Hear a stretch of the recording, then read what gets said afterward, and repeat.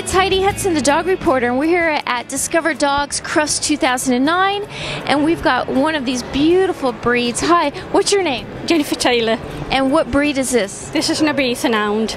And what's the best thing about having an Ibizan Hound? I think just cleanness. It's like having a cat in the house. They don't like being dirty, so they will not go in any muck. But they're just sweet dogs to live with. They're quiet, they're very friendly, family orientated. They love their families. So, I just fell in love with them. And do you know any of their history? Yes, they were brought over from Egypt. These are actual ones what are seen on Egyptian tombs. Brought over by Pocahontas.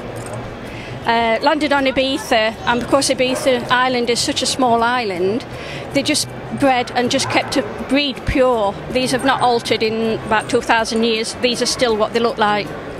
And do you know if we could still find Ibizan dogs in Ibiza? Yeah, we've been to Ibiza and we've actually seen dogs hunting.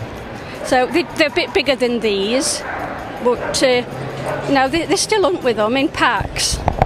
But two is enough.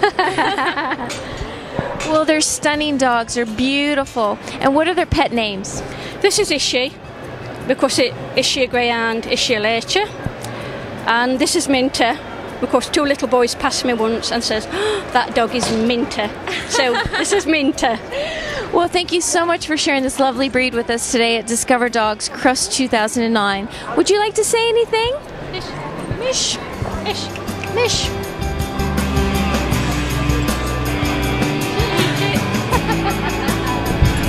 Thank you very much.